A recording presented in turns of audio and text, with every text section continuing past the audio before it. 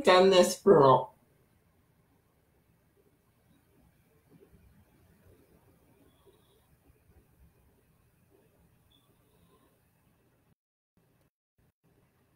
Hey guys, I haven't done this for a while. But here I am. Not that I haven't done this for a while, but I just did a video yesterday.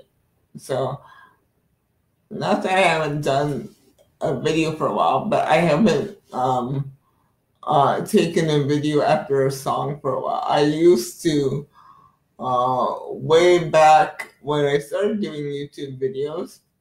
Hello, by the way, hope you guys are doing well. Way back when I started doing YouTube videos, I used to play a song first and then preach a sermon on that song. Now, because of YouTube rules, I can't play songs anymore, but I can mention a song and then post it and you can listen to it yourself.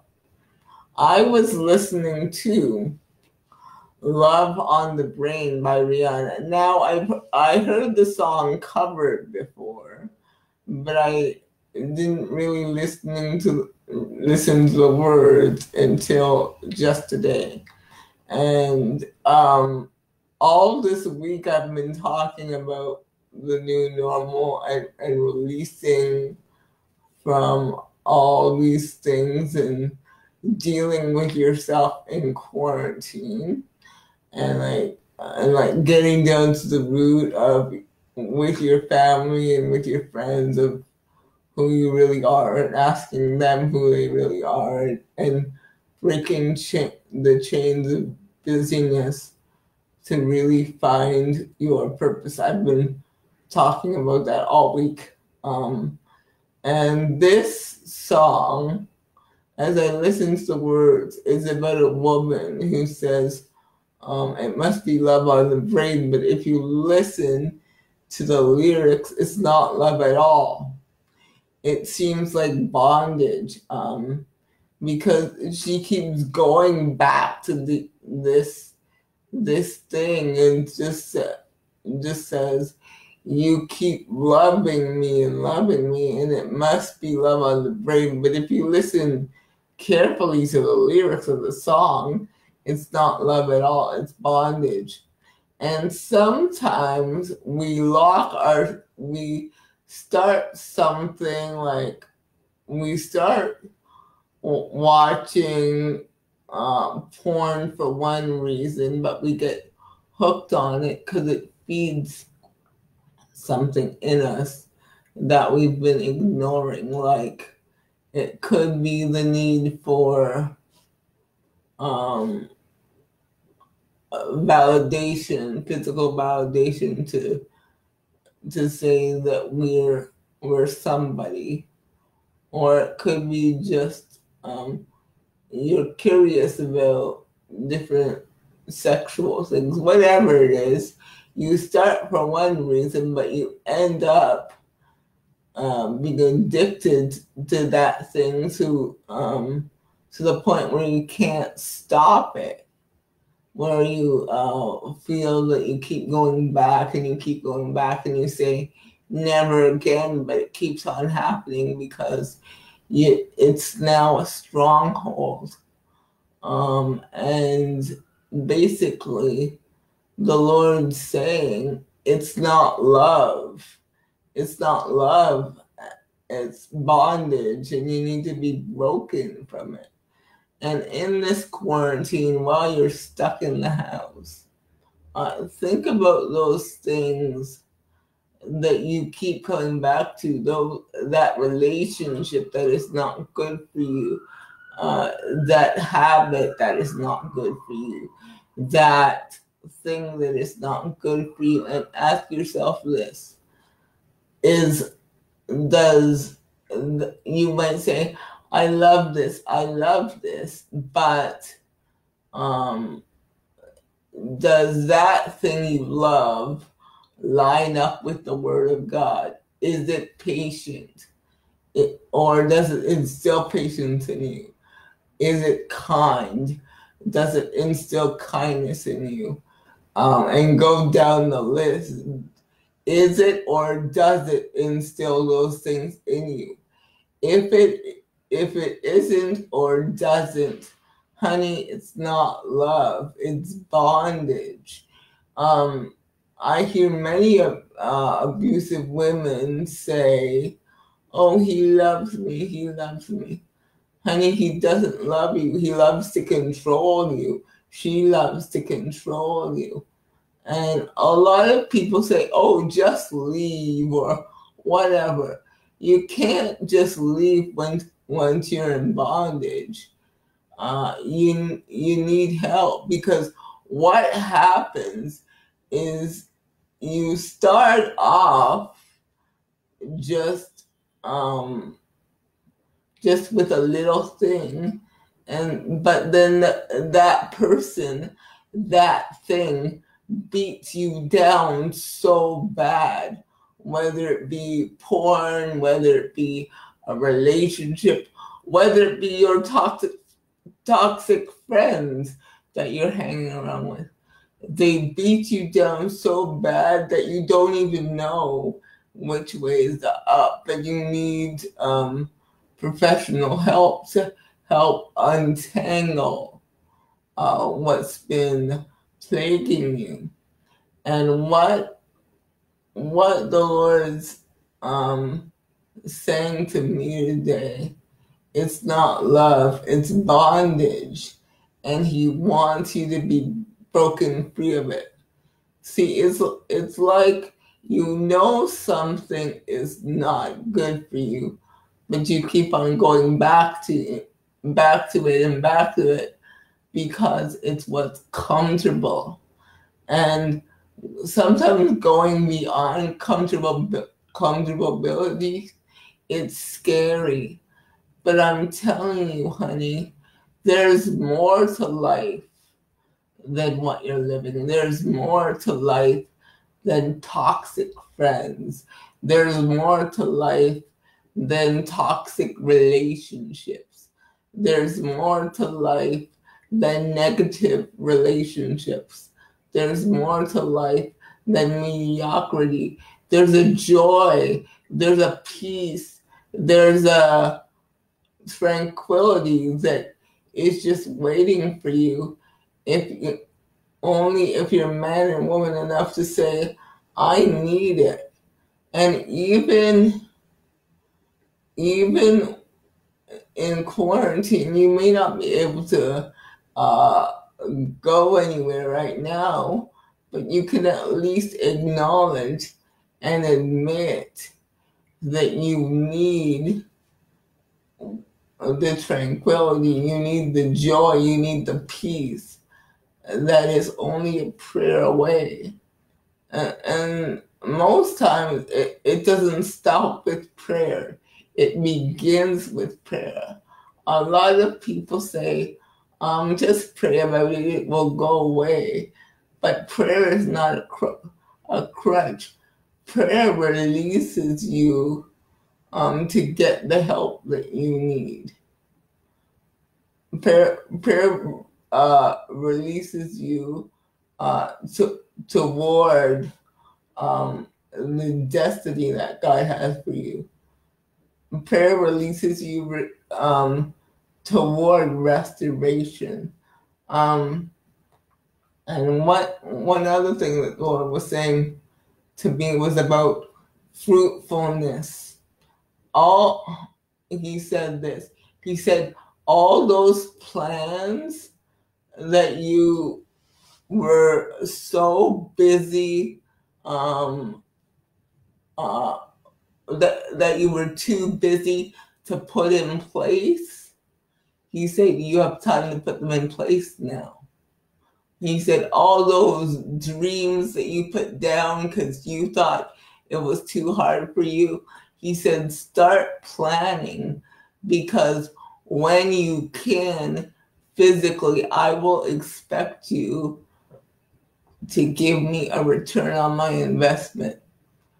God has invested so much in you, beloved, and He wants you now to take this time of rest, to rest, but to also plan and put those, start writing the vision, making it plain, researching online so that when the quarantine lifts, you'll be ready to go.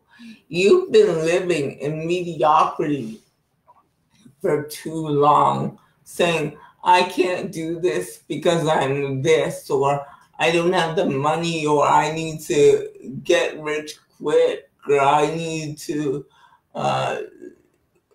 do one of those things that I see on YouTube before I can get the money to do this. All you need is a strategy. So in this quarantine, the Lord is saying, ask for a strategy. Ask for a strategy. He's saying, be fruitful in quarantine. He's saying, be fruitful. Be fruitful. He said, one of the commandments that he gave to Adam and Eve was be fruitful and multiply. What are you supposed to be fruitful with and multiply? He's given you this time of rest to relax if you need to, spend time with the family, do all that stuff like I said in the other videos. But he's also giving you this time to strategize. Sometimes we have to take a break and strategize and stop for a second and say, Lord, what is the strategy for this? How would you like to accomplish this through me? Because if he gave an idea to you, he also will give a strategy. He's just waiting for you to calm down, to slow down long enough to hear him, and so you can get the strategy and start planning. If it's a business, start researching. If you need to take courses, maybe you can take online courses. If you need to get mentorship to do certain things, maybe you can do that. Maybe you can do something online for now that will help you get ready. Maybe you can read books about the history of whatever career you're wanting to get into. See, I'm into film, right? My thing now is to start a film company, to be honest. So what I did way back when was start with the history of filmmaking. So I went on audible.com, read everything I could about filmmaking, really got up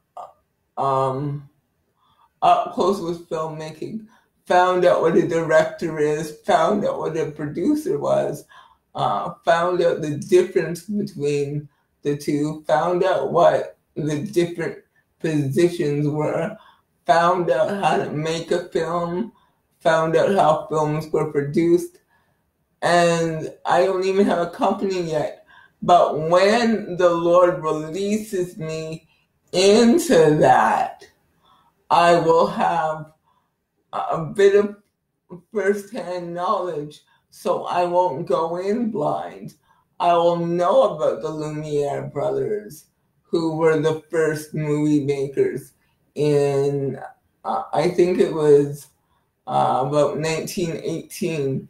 They did the first silent films. I will know what a wide shot is. I will know what a two shot is. I will know what a close-up is. I will know all these different shots because I read and studied A lot of people want this certain thing and they want to do it quick. I know you've seen the videos on YouTube where it says, make this much money in this time and whatever. And I'm not saying it's not true. I don't know. I haven't tried them. But all I know is real satisfaction comes from putting the work in. Real satisfaction doesn't come from making $1,000 a day or whatever. Real satisfaction comes from putting the work in, putting the time in, putting the sweat equity in. One of the indictments about this generation is we don't put sweat equity in. We want things to come easy. We want things to just sail on through. But real life, anything sustaining takes work. Sometimes when things come quick, you either don't know how to handle it or it goes as quickly as it came. But if you have to work on it, you know how to sustain it. You know how to keep it because you failed. You had to put the work in. You had to lose some things. You gained some things. You lost some things. But in the losing, you learned some things. You did some things so that when it really comes, you know how to keep it. A lot of people, when they get things too fast, they don't know how to keep them. They spend their money and whatever, and they're broke because they didn't have to work for it. They didn't know how to keep it. They didn't know how to sustain it. Getting something may be easy, but sustaining it and knowing how to keep it, that's the challenge. But if you can overcome that challenge, it will be gold and you can take those tools for the rest of your life. Failure can be used as a tool to propel you to your destiny. I'll say that again. Failure can be used as a tool to propel you to your destiny. When I say destiny, that's where God wants you to be. And people can have multiple destinies throughout their lives. Like when you're 20, it may not be the same destiny as when you're 40. God may have you do a whole bunch of things throughout your life, or maybe just one thing. But just stay open to what God wants you to do and be prepared. Get yourself prepared now for what's coming. Get yourself prepared now for what He has. Get out that vision board. Create whatever you need to create to get your business off the ground. Stop lamenting on what you lost and work from what you have now. If you start now collecting information, making notes, deciding what you have to do to get where God has wanted you to go, you'll be gold. When it comes time, when your name comes called, when your name gets called, you'll be ready. A lot of people, when their name comes up, they're not ready. They're not ready to step in to what God has planned for them. And I have to tell you this, you have what it takes. You have what it takes to do what God has called you to do. You have the ingenuity. You have the ideas. You have whatever you need to do what God has called you to do. You are not a failure. Those were just stepping stones. You failed, and failure was a lesson to teach you what you needed to know. Without failure, you wouldn't have the tools to know what you need to know to achieve what you need to achieve. Just know that you have what it takes, and you are enough. If he needed somebody else, he would call somebody else. If he needed somebody else to mother those children wouldn't have been given to you. If he needed somebody else to pastor that church wouldn't have been given to you. God doesn't make mistakes. God doesn't make mistakes. God doesn't make mistakes. So this is not a mistake that God has you doing what you're doing, that God has you raising those children, that God has you pastoring that church. You have what's in you. You have the tools, you have the know-how, you have the strategy to do what you need to do. And you are enough. I'll say it again. You are enough.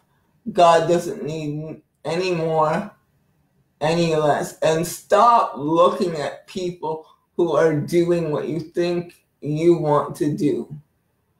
There is room for you to do what you need to do.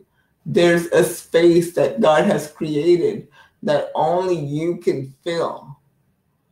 Go and fill your space, and don't worry about what other people are doing. Don't worry about how much followers they have. Don't worry about how much better you think they are, because they're probably worried as much about another person as you are about them. Comparison is the enemy of progress. If you continually compare yourself to this person and that person, you won't progress. You'll be stuck all your life. So don't compare, just progress.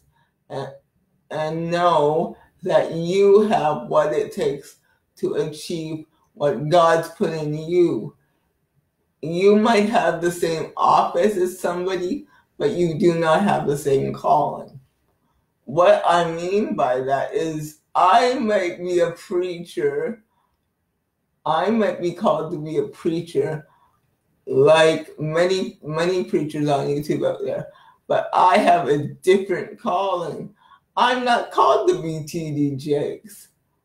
I'm not called to be Mike Todd. I'm not called to be Rich Wilkerson. Those lanes are already filled, and because we're both preachers, we're all preachers, doesn't mean we have the same calling. Just because you run a hair business and she does too, doesn't mean you have the same calling, and doesn't mean you have to compete. Find your difference in what you do. Find the unique thing about what you do and use that. If you do coloring for hair and you do a unique style, do that. That's a unique thing for you to do, and celebrate that. Don't look over at her and say, oh, I wish I could do that. You're not designed to do that. You're designed to be you, who God has created you to be. Because if you spend all your time worried about, oh my God, I'm supposed to be like that person because look at that, then you'll miss the greatness inside of you.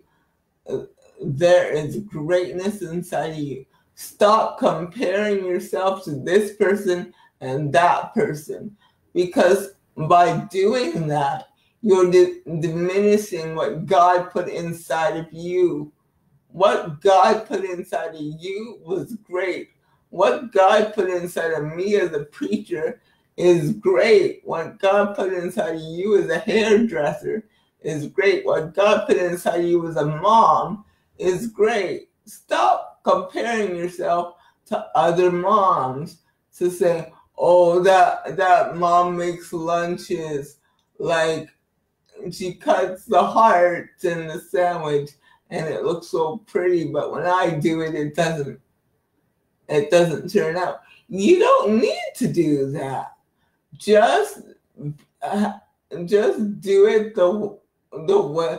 Just mother the unique way that you mother. Just father the unique way that you father. You don't have to father like them. You don't have to mother like them. You weren't called to father and mother like them. Those children need what you have. They don't need what your neighbors have, because your neighbors would have them. But because they're given to you, they need the particular gifting that you have as a parent for them to get to their destiny. They need the particular eyes, the particular gifting, the particular senses that you have to give them as a parent. I'll see you later. I'll see you later, guys. See you Sunday. Bye.